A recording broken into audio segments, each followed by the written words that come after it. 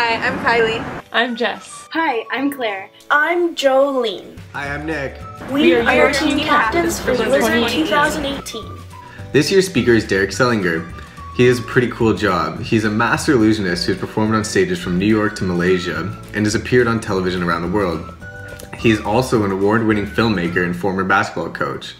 At Blizzard, he will bring his experience as an illusionist and speaker to shine a light, revealing our greatest hope, Jesus Christ. Again this year, Life Support will lead us in worship. The passion of Life Support is to hear the roar of heaven resound in this generation. Roar of Heaven is also the name of their Juno Award-nominated album. Their desire is to create an atmosphere to both encourage followers and allow seekers to experience the saving love and power of Jesus Christ.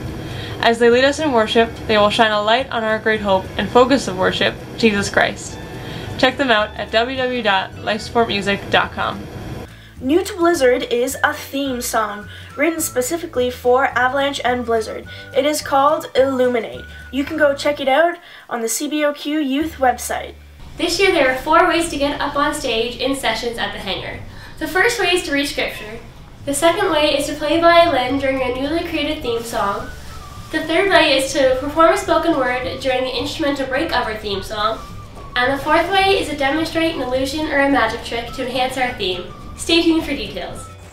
One of the best parts about Blizzard is something we like to call small group time.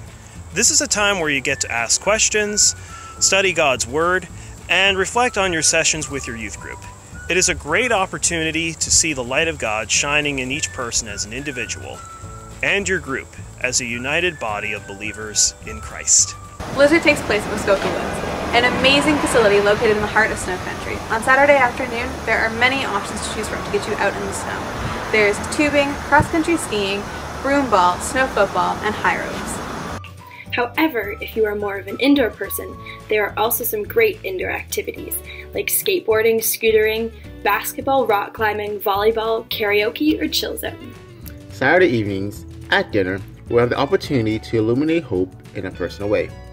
As we get into our session, after session once again, we'll have the opportunity to choose more options to take in the facilities of Muskoka Woods, before wrapping things up on Sunday with our final session. We look forward to seeing you in February.